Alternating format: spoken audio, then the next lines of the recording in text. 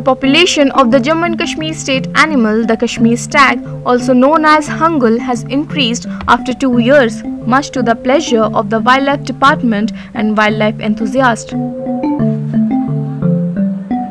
According to a recent survey conducted by the Wildlife Department and several non-governmental organizations, this majestic species needs urgent conservation measures to be protected. It is listed as endangered species by the International Union for Conservation of Nature Red List and is protected under the Indian Wildlife Act of 1972.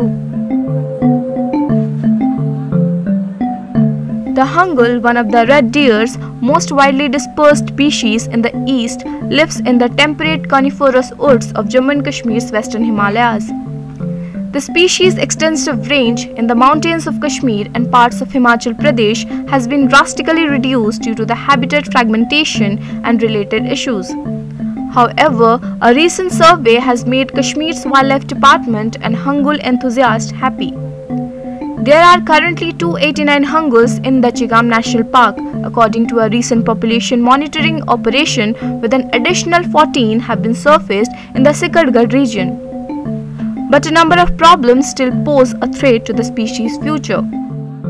The loss of Hangul has been attributed to habitat degradation due to excessive livestock grazing, grass cutting, fuel and firewood collection, as well as human trampling brought on by military personnel and government agencies operating in the area.